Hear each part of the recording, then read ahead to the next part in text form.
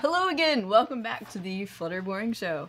We're going to be adding caching to the Hacker News app, a much requested feature. True.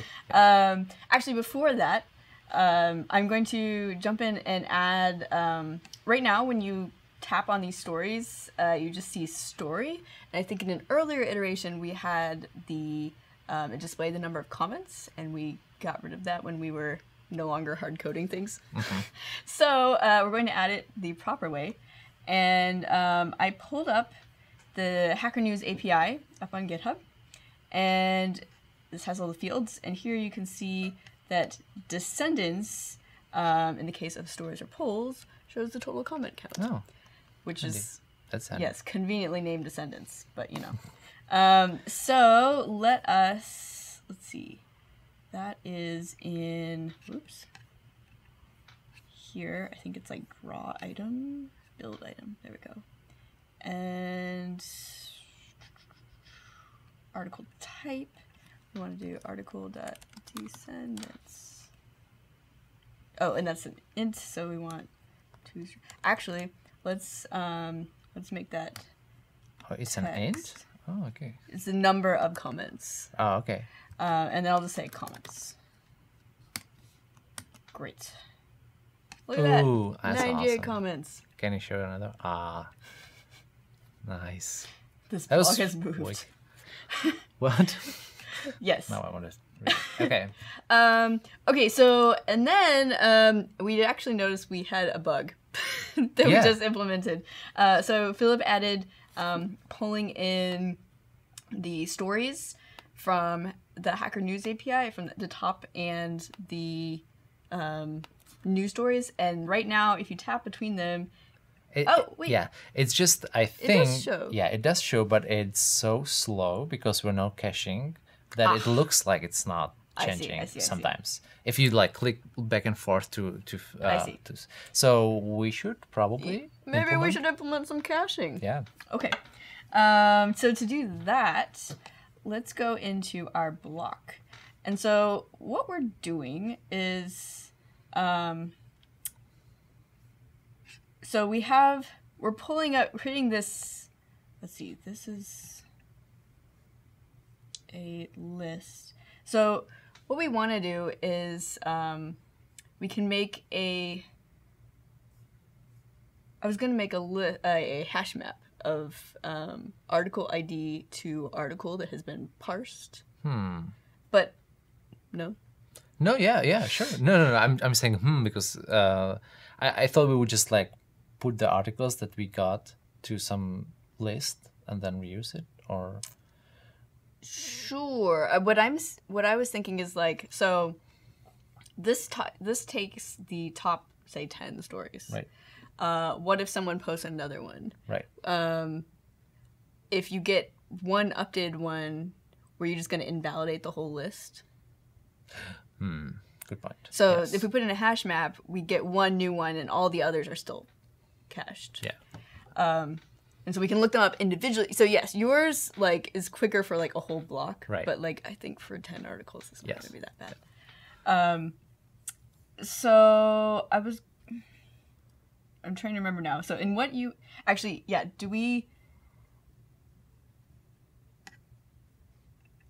I was sitting there watching you code it, and now I need to orient myself.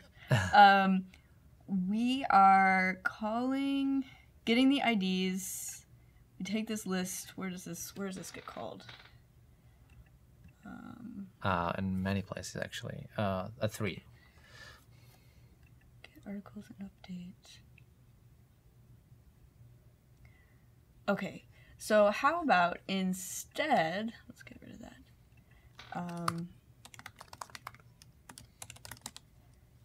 How about we write this to a list? Or sorry, we'll take this and store it in the hash map once we get those IDs. No. Actually, we're going to, once we get the articles, store that in the hash map. So let's go to definition of that. Right. So yeah. Okay. So I You see what I'm saying? was thinking that the the delay is because just the first call, but it's actually because of all the 10 other calls for the articles, right? Yeah, I think. Yes, that's perfectly reasonable. So yeah, what I wanted to cache is like everything, but Emily has a much better point in like always getting the latest IDs and then reusing whatever we have. For the articles themselves. That's great. Yes. So I'm writing a hash map and article, and then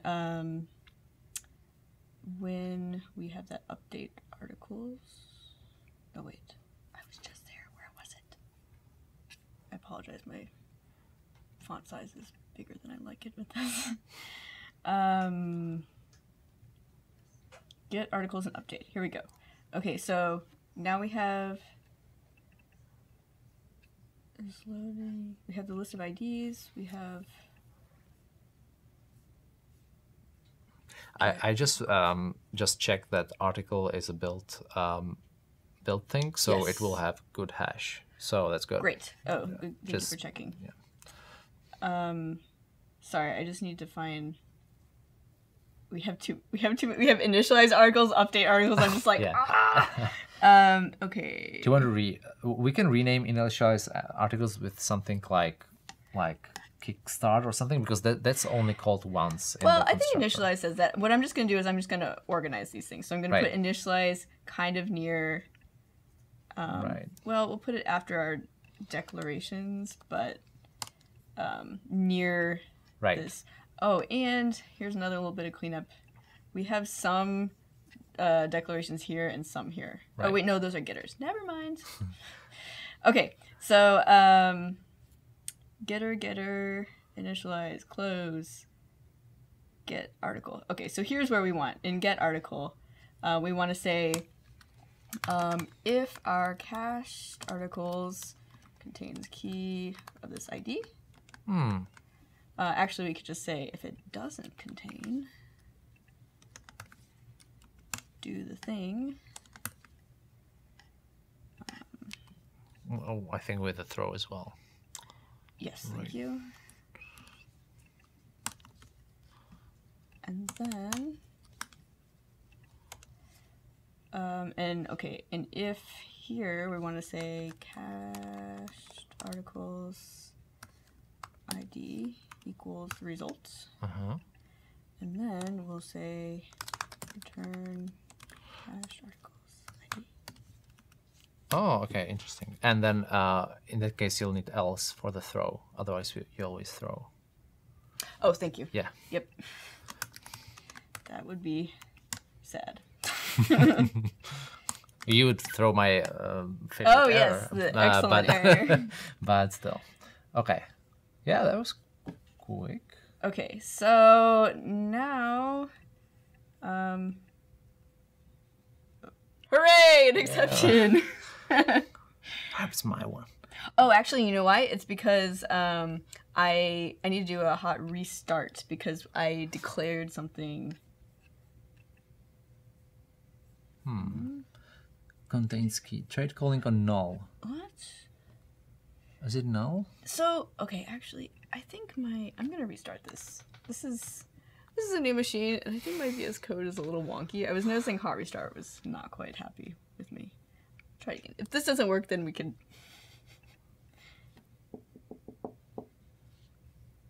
Yeah, it's weird. Cache articles. Because it should be. Yeah, it's like it shouldn't right be here. now ever. That's funny though that it thought it was there, but then, well, whatever. Okay, so here. Yeah. Nice.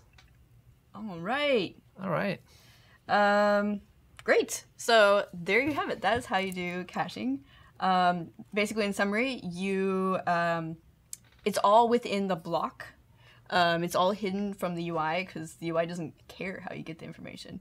And it's just under the covers we're returning the data faster because we have a little hash map. Yeah. So that's great. So I think that's been great. What's next? Do we say? I think it's almost ready to publish it to the Play Store. Yeah. So stay tuned, and you can figure out you can learn how to publish your beautiful new app to the Google Play Store.